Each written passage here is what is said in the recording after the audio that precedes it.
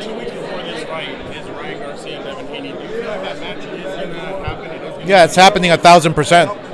No questions about it? No questions about it. Yeah, Ryan's looking like a beast right now.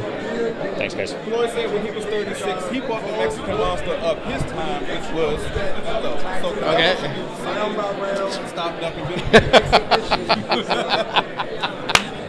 Well, I'll tell you one thing.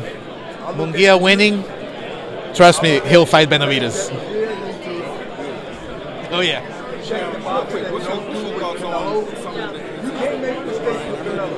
The fight goes to this, the fight don't go to this, And my last question is, if Munguia does win, where do you think this ranks him? Yeah, I'm not really sure where he's coming from, but look, I talked to him the other day, and he's like, look, I'm focused.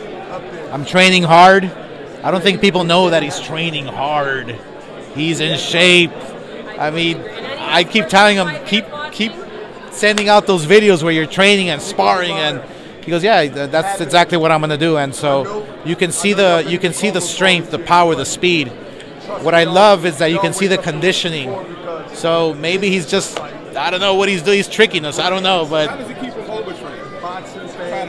yeah, well, he's got a great trainer and Derek James in his corner. So, you know, that's what a trainer does for you is make sure that you're mentally and physically prepared 1,000%.